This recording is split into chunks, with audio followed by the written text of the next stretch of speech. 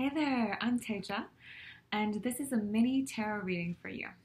So, and there'll be a couple oracle cards too, one tarot card and two oracle cards. So just a mini reading. Okay.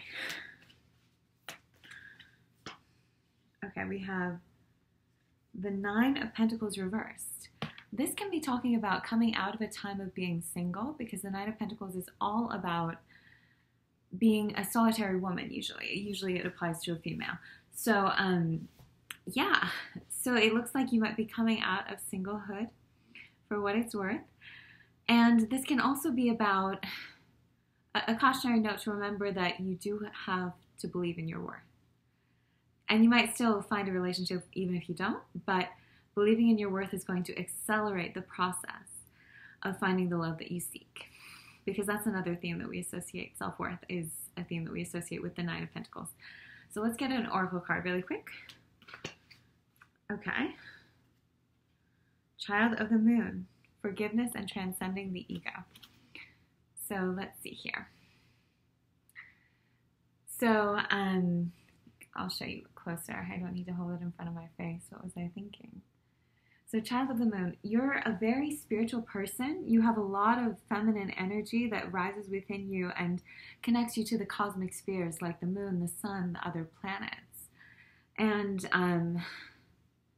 the card was talking about forgiveness and transcending the ego. So those are other messages you can take to heart when you watch this, if you get this particular reading. And then I would also say that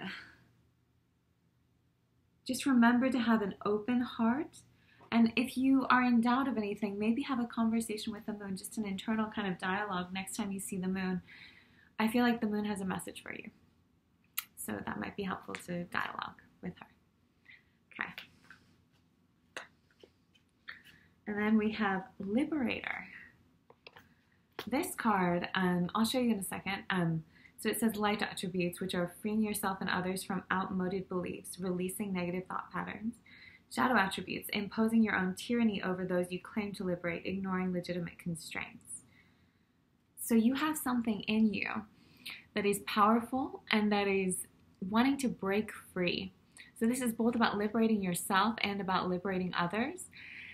And with the shadow components, I wouldn't worry too much about that, but I think it is important to keep in mind whenever you're working in an industry, or even if it's just a project that involves helping assist others, are you doing this for you or are you doing this for them? And if you're doing it for them, are you asking them how they want you to show up, or are you showing up in a way that is your idea of what they need, like imposing, yeah. So that was your mini tarot reading. I hope you enjoyed it. Okay, bye-bye.